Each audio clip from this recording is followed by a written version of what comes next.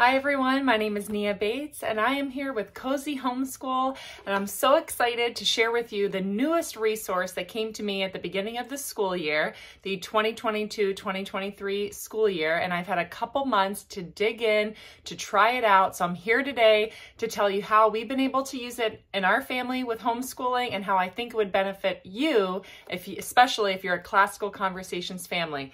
So I want to present to you really a supplement to the curriculum they already have, but it's called Scribblers at Home, Recipes from Lifelong Learners. And I am so excited because I feel like I've been waiting so long. This is my 4th year in CC, so I know some of you veterans have been waiting a lot longer, but in our 4th year of CC, I was really looking for something that we could do at home as a family to supplement what we're already learning with our memory work and all the different strands. And this is a perfect way to tie in just a little bit more at home. I know I'm a mom of 3, 8 and under, and so I can't do a ton more at home because of just life, but this is a perfect amount and it's set up like a recipe book. I like to cook. I'm not a great cook, but I think that I can follow a recipe, and I really like that Classical Conversations takes this approach as a recipe book. And so you open it up. I'm going to give you a little preview, and I'm so excited to share and just tell you a little bit about how we've used it, and really that it's something that you can take it and use it as much or as little as you want, but it's going to help to take that thinking out of it when you're like, what can I do to dig into science a little bit more? And do I need to Google and dig? And I'm trying to beg, borrow, and steal all these different resources. So I like that I can just pick up one book and it's here for me. I'm going to start out with the very beginning. There was a weekly menu. So I love at the start, it talks about, really a daily feast. And I'll touch on this. And this is pray together, play together, read together, explore together, serve together. And you know what? This is just a good reminder of think about your why. Why are we doing this? Because on difficult days, and I will just be honest, today was one of them where I start to question, why am I doing this? And we need to go back to our why. And we need to, you know what? The curriculum's great. All this other stuff is great, but you know what? It's about the relationships. It's about the time that we're spending with our family. We want to deepen those relationships, and our faith is important to us, and that needs to be at the forefront. So are we sharing with our children about our faith and really what this is all about? Because if I'm just focused on the worksheets and doing the actual work and the numbers, then that's going to get lost. So I want to come back to, you know what? Let's stop. And today we actually did that. I said to my daughter, you know what? Let's just stop and pray together, because we're starting to get into the red and I want us to get back to where we want to be going. So stop, pray together. Are we reading together? Today was a day I just said I want to come together and I want to read some lap books. And so I said, you know what, I love cozying in with my children, and they're not going to be this age forever. So I want to just get back to lap books. And Classical Conversations does a great job of providing resources, which I'll touch on in a second, about how you can read aloud with your children and how important it is just to have them sit next to you and explore together and serve together. And I will say for 2023, one thing, sorry that I'm tilting it, that I want to do more of is serve together with my family. Find ways to help people in the community, help people around us, serve in our church, serve in our co-op, serve together, because when we're serving together, I really think we're growing together. So I'm going to flip it to the next page, and this is the weekly menu. So in this book, you will see the grammar of phonics, of reading, arithmetic, Latin, science, history, and Bible. Sound familiar? If you're a CC family, you know these are the things we're touching on in Classical Conversations. Now, if you don't meet in a community, maybe you do Classical Conversations at home, then this will also benefit you, even if you're not meeting in a formal community and you're just doing it at home. Again, this is going to benefit you. It's really geared, they say, for 4 to 8-year-olds. But as I was doing this, I thought, no, this is something you can do with your whole family, whether you have high schoolers all the way down to babies and preschoolers. This is something that you can all be doing together, and especially doing it during meal times, which I think is a perfect way to tie these things in.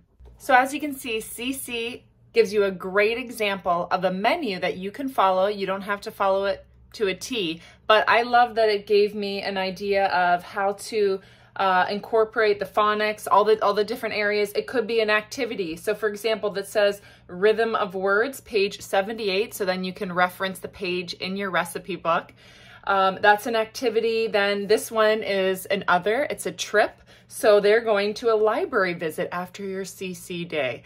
So that's a great way to incorporate reading. And then arithmetic, this one is a chart, and it gives the page number for the activity for the recipe in there. And then Latin, it says skipping Latin this week. Might have done that myself this week. And then the next one, science, it says, well, there's an activity and a neighborhood nature walk. So they are doing 2 in 1 week, superstars. And then history, it's a story. So this could be just reading about, for us this week, we read about Anne Frank and our kids really enjoyed it. So that's a way to just deepen our history knowledge, or from New World Echoes or Old World Echoes. And then the Bible, there's a devotion. So that says they're doing a family devotion. So it's a great way to kind of, on Sunday night is when I plan for my week, and just kind of plan ahead on how can I just sprinkle in a little bit more into my week to help us, one, grow closer as a family, because we're going to do these activities together, and just go deeper and further our knowledge, and also tying our curriculum, our information to God, right? Because the whole purpose of CC is to know God and make him known. And these recipes are going to help us do that, help us prepare as they grow older in classical conversations, really for those challenge years. So if you're thinking about what kids need to know, what students need to know in challenge years, and working backwards, this is what's going to give them a great foundation. So I'm going to give you just 3 little examples of how we have used this book. Okay, so example number 1, I'm going to jump to the literature section. And this is where I want to show you this resource. If you don't have it, it's New World Echoes. Now we are doing cycle 2. So we are using actually New World Echoes. And it said to open to Old Johnny Appleseed. And it's a story that I was familiar with, but I realized I haven't read this to my kids. So I'm going to give you an example of what we did. It says, on the back steps or in the park after lunch or at grandma at her house. And for us, this is how we did it. Our kids were doing art and they were actually painting, and I had some light classical music on, and I actually did this activity, this read aloud with them while they were painting, because I'm a person who wants to just tie it all in. I want to combine, how many things can I combine into one? One day. Can we get a little bit of art, a little bit of literature, a little bit of classical music? Can we just put it all together? Because I want to try to get as much as we can in a short amount of time. So it says, first of all, prep time, 5 minutes, hardly any prep. And then it's a read aloud tip chart right here, and it's on the next page. So there it is, the read aloud tip chart and your New World Echoes book. So this is all you need for that recipe. And I read the story of Old Johnny Appleseed, and then I used the read aloud tips. So naming, attending, memorizing, expressing, and storytelling to talk about the story with our children. Ask your children to name the main character and describe him. What details about Johnny Appleseed do you remember? Do you remember other stories about him? What was happening in America when Johnny was alive? What did Johnny see, hear, smell, touch when he traveled the country? What song did he learn as a young man?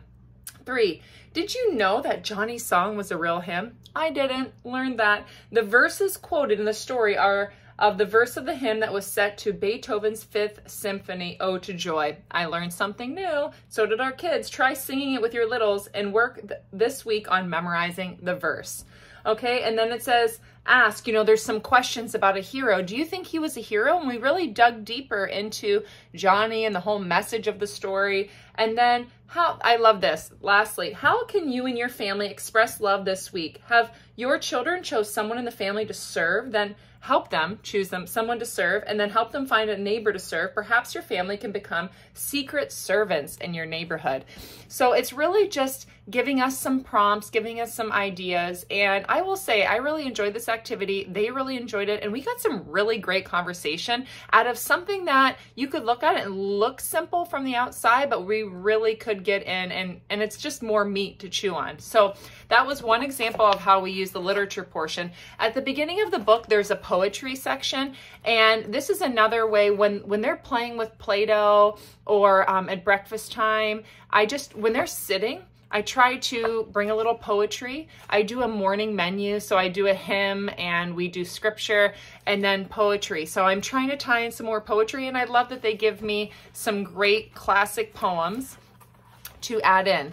Okay, so I'm going to give you the second one, and I had my tabs. As I'm flipping through, I wanted to point out that I went to each section and I got those little tabs. Do you see my little tab stickers sticking out?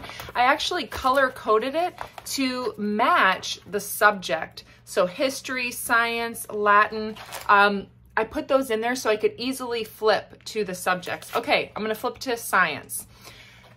This one is Tiny Beauties in Your Backyard. Now I'm sure you're doing all the nature scavenger hunts, and that's simple. Go on a walk with your child, observe nature. But this one is tying in the elements of shape chart. So do you see this the elements of shape chart, where we talk about the oils, and this is a technique, right? Remember, the circles, the lines, the dots, the angles, the curves. What they want you to do is, after 5 minutes or so, bring your bag of tiny treasures over, choose one treasure that you'd like to draw, and using your magnifying glass, carefully examine it, and then use your pen and paper and pencil to draw your nature find and add as much details as you can. Now, with your magnifying glass, guide them, and here's a step-by-step of a fish, but maybe it's a leaf. Look, I'm just gonna grab this. Okay, so I have my plant, and they're gonna look up close at all the shapes, and they're gonna try to draw those shapes onto their paper using the oil techniques. So one, you're talking about science, you're observing nature, you can talk about the smell, the taste, the hear, all the senses. Then you're collecting your items, you can touch it, that can be a great sensory activity. And then you're looking with your magnifying glass. Who doesn't love a magnifying glass? All the kids, they hold them up and they see how up their nose, right? It's a ton of fun. And then they're going to tie in oils. So hopefully you can just keep, getting that in there and drilling it so that they remember it, and that they can use those steps to be a great artist. Okay, so that was something in science, but I really think it ties into many different things. And then the last one I have, and just a side note, I flipped and I saw the Bible section, and I love that it gives a visual of the books of the Bible, and that was really helpful for our kids to see that these are 66 separate books tied together. And sometimes you need these great visuals. I'm just flipping through. This wasn't my example, but Greek gods, Roman gods, great visuals in this book. There's wonderful pictures. There's all the charts that you need in classical conversations are in this book.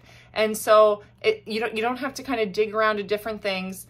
They're all in here, right at your fingertips. Okay, last but not least is one. We've been on a ton of road trips this year. We've been traveling a lot. This year has been difficult, I will say, to add a lot into our homeschooling. If you ask me what my homeschooling year is looking like, I will say that it's a little bit bare bones. And I am growing into a person who can be okay with that, and I was not. I'm a former public school teacher turned homeschooler. This is my 4th year homeschooling. I always wrestle with, am I doing enough? Okay, and if you're here and you're homeschooling, I know you wrestle with that too, but life happens sometimes, and I was really struggling that I just felt, that I'm doing the bare minimum. We have a little one at home, so now they're in toddlerhood, 1.5 years. Homeschooling's hard with a 1.5-year-old. So now I'm trying to figure out, when can I even do homeschooling? Is it only when she naps? Because when she's awake, woo, it's like squirrel, what's the like we start to talk about something, and I say something about math or reading, and then, oh no, Lyra, don't do that. No, take that out of your mouth. No, get out of the toilet. Stuff happens. I also went through a miscarriage in December, which was really hard. It was my 3rd miscarriage, and this one hit me hard again. And I needed some time to grieve, and I was like 11 weeks and had to have a DNC, and I needed time to grieve. And then it was Christmas, and then we went away for a month in January, and then we came home for a couple weeks, and then we went away again, and then we're going away again, and it's a lot. So here's where I'm going to tie in this one. This is so cool because if you're a road tripping family like we have been, this one is great for, it says, I don't know if you can see it, a car ride, a long car ride. So we did this in our long car ride to Florida, and it's using your memory, and it's using the chart, and the dictation chart is 5 parts of a complete sentence and dictating sentences to children. So there's tips on here. So you want them, help them to learn some of this information. They're not going to remember it all, but this is fun. You probably do this in your car anyway, but I'm like, oh yeah, I love this game. It's right here. It just jogged my memory.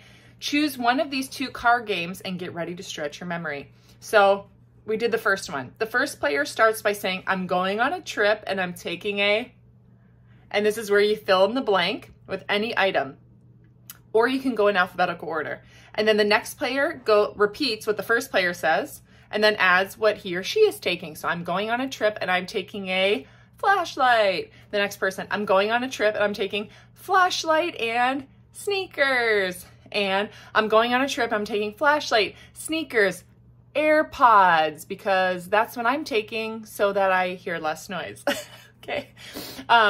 Fun game. And then we are practicing expanding our memory, remembering details, adding details to that. So there's tips and tricks on here. And then you can talk about, what do we need? A complete sentence, period, remembering things, adding, speak slowly, enunciate your words. That was one for phonics. So that's way to tie it in, and you're doing that in the car. So where do I like to use my recipe book? I like to use it at meal times when we're all sitting. This is something that I actually am trying to look forward to for dinner time when actually my husband's home and we're there as a family, and I can bring him into our learning. And if you have older kids, I think that's a great time if you're all together for meal times, to bring the little ones and the older ones together, and so that they can all feel like they're all learning the same thing, even though you might have an 18-year-old and a 1-year-old. It's a way for just get us all talking about the same thing. So those were just a couple examples of how we've been using Scribblers at home. Have I been using it 4 to 5 days a week? I will admit, like I said a couple minutes ago, life has been a little bit crazy this year, and we have not gotten it to it 4 to 5 times a week. I will say we do it about twice a week. And for me, that still feels like we're doing something extra. But you know, the beauty of this is that I know that this school year, it's March, and the school year is going to be over. And my kids, we're still going to be homeschooling. So next year, it's going to look a little bit different. And the year after that, it can look a little bit different. Also, it's going to change. It's going to ebb and flow. Maybe in this month, we do it twice a week. And you know what? April, we're going to be home more. So maybe we can do it that 3 to 4 times a week. And that's the great thing, is that you have this resource, you have it at your disposal, and it's things that you can it's a cookbook, right? It's a cookbook. I don't know about you, but when I have a cookbook, I'm like on fire, and I'm cooking all the recipes. And then it's like I order takeout for a month because I'm on like a roller coaster of just when I'm feeling it and when I'm not. So even though it's geared for ages 4 to 8, I really think that if you have kids who are older, you can absolutely use this resource to just further what you're doing in classical conversations. I think it actually could be a standalone itself, even if you're not, like I said, doing classical conversations, you're not doing the memory work, you're not participating in community. I still think that this is really valuable for anyone who's learning, especially if you're seeking a classical education or a classical curriculum. It is launching March 15th, 2023. Officially, it's going to be on the Classical Conversations bookstore, available for purchase. So get it now. You can just jump in and start using it in the spring or the summer, all year round, and then especially for next school year. So you're ready to have it. I will put a link below make sure if this is YouTube, I'll put a link there. If it's Instagram, Facebook, I'll put a link there for you so you can purchase it. And if you have any questions, let me know. Sometimes I'm not the best at responding in a timely manner, but I will try my best. And I think that if you're someone like me, you're busy, you're on the go, and right now my brain is a little bit mush, and so I need someone to take the thinking out of it for me. And this has been a great resource, a great tool. So thank you, Classical Conversations, for coming out with Scribblers, coming out with this recipe book. And I'm just excited to grow our family's appetite for learning. Huh? How about that one? Do you like that? Okay, thanks for watching, everybody. Have a great day. Take care. Bye.